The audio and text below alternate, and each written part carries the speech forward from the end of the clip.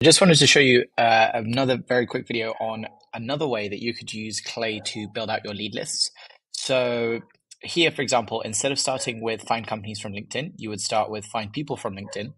And you would click onto here, and then what you can do is you can obviously search by job title and everything like that. But what's quite cool here that you can also do, which you won't be able to do in things like Apollo.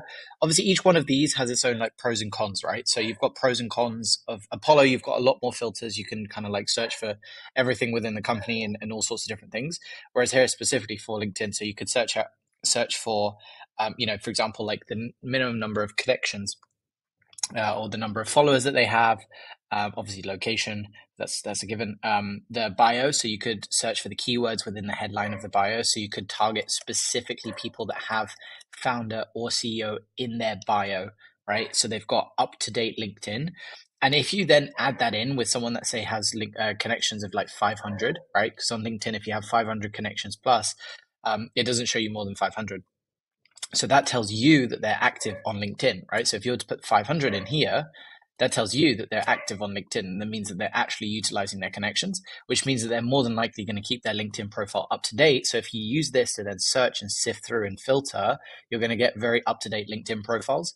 And it's so much more likely to find, if you just use Prospeo as part of your waterfall, as being able to, you'll be able to find a lot of the email addresses from there, which is pretty cool.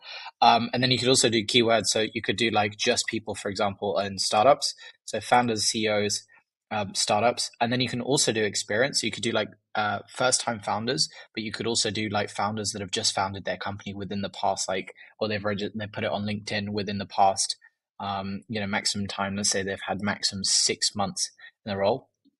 And then we're just going to filter this by owner, partner, C-suite, VP, and then just do it like that. And then do United States. And then this is just an example. This would be basically founders that have the word startup in their about section, based in the US, and then they're also active on LinkedIn as well because they got 500 connection requests. So if we look here and just open a couple of these and see what they look like. All right, 500 plus connections using LinkedIn. They're more than likely, so you can see here that they're actually active. They're posting. They've got activity. Interesting. So this is maximum months in current role. Interesting. Okay, so what it does is it pulls. So when it says maximum time in current role, it will pull like the different steps. So it'll mean that this is like less than 6 months, even though the actual current role is over 15 years. So that might not be the most accurate thing in the world. So just bear that in mind, and you might have to play around with that. But you can also do keywords. You can do the number of experiences. So they could just have one experience. So they would be like a first-time founder or someone who has only been at one company that they founded. But that's just one example. Another person here, stealth startup, less than 4 months. So this would be like a really good example here, right? And you're getting, again, here, people that have up-to-date LinkedIn profiles because you've got 500 plus connections, or they've got 500 plus connections, which means they actually use LinkedIn. And you can sift it around and play around with this a little bit, but this just gives you another way of doing an angle.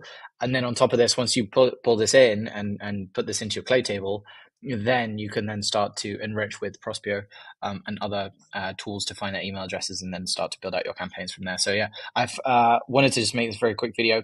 If you're interested in us doing this on your behalf and helping you build out these workflows and also reach out to these prospects for you to book in more meetings, then feel free to book in a call below, and I will speak to you in the next one. Bye.